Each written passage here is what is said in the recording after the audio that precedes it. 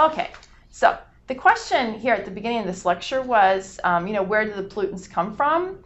So we had to take this side step to look at, okay, what are the pollutants, and where possibly could they come from? We said burning of fossil fuels and human activity. All right, and so when do we burn fossil fuels? Well, one of the major contributors to pollution, air pollution, is your combustion engine in your car.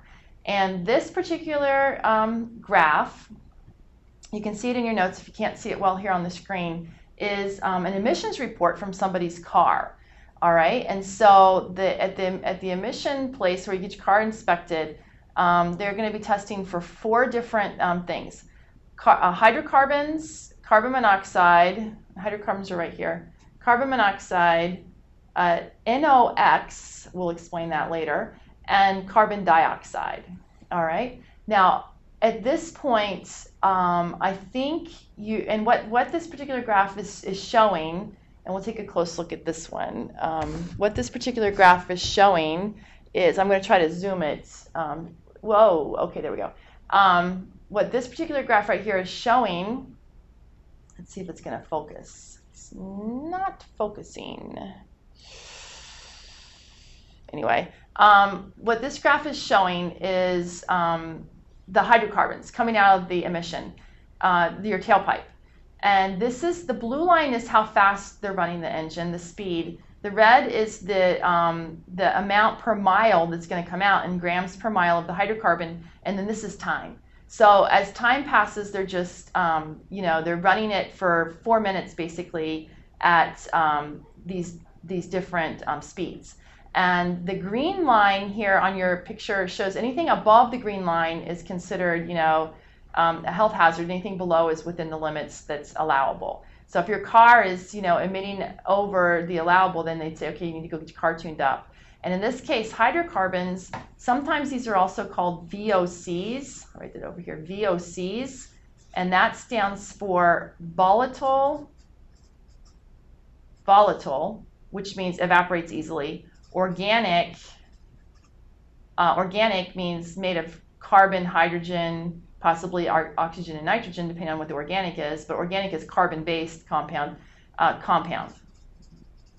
Okay, hydrocarbon is a VOC. Hydrocarbon, the gasoline that you put into your car is hydrocarbon. Like octane is a primary component, and there's other hydrocarbons, alkanes, and chains, and various other things in there, but octane is the primary component in gasoline.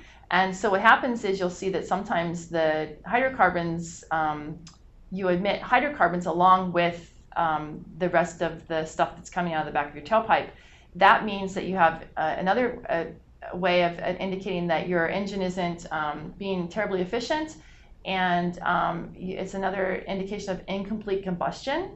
If you had complete combustion, it would be all carbon dioxide and water coming out the back. But we also have some VOCs, and there's an acceptable range for those. Carbon monoxide, here you're checking the carbon monoxide, and the blue again is the speed. And the interesting thing for the carbon monoxide is that the amount of carbon monoxide coming out that is higher at the lower speeds than at the higher speeds. Okay, so there's something about the way the combustion engine was designed in a car. It's less efficient at lower speeds. And what did we say previously? Where does the carbon monoxide come from? This is a pollutant.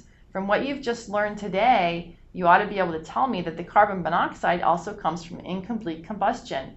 At that point in time, when the car isn't going very fast or is even idling, you have a higher concentration of carbon monoxide coming out of your tailpipe because there's not enough oxygen. Now, why do you think that's the case? Well, if you're not moving your car and you're burning the oxygen that's right around the engine, then the oxygen concentration is going to go down. But when your car is driving along, the air is free to move about your engine, and the carbon monoxide actually goes down. So idling is not good. Think about that when you're sitting in the drive-through line at the McDonald's. Turn the car off. Okay? NOx, what in the world is that? We'll come back to that in a minute. And then carbon dioxide, the thing that I want to point out here with the carbon dioxide is on your emission, car emission, it doesn't have a green line, which means that it's not a pollutant per se. The reason why they check your CO2 emission is because it tells you something about how well your engine's running. And if the engine is running well, you're going to have a higher carbon dioxide to carbon monoxide output. So they're going to compare your carbon dioxide to your carbon monoxide to see whether or not you're going to pass inspection and to see whether or not your car is properly tuned. Carbon dioxide is a bit of an issue, not because it's considered a pollutant. We'll talk about it here a few weeks down the road when we talk about global warming. Okay, so at this point, I want to just tell you that by understanding combustion reactions, we can understand these emission reports a little bit better. We can understand, that the carbon monoxide and the hydrocarbons are coming directly from the incomplete combustion of the hydrocarbon, the fuel, the octane, and the other types of alkanes that are in your gasoline engine. And the NOx, we're going to talk about that in the next video. So that's all for this video.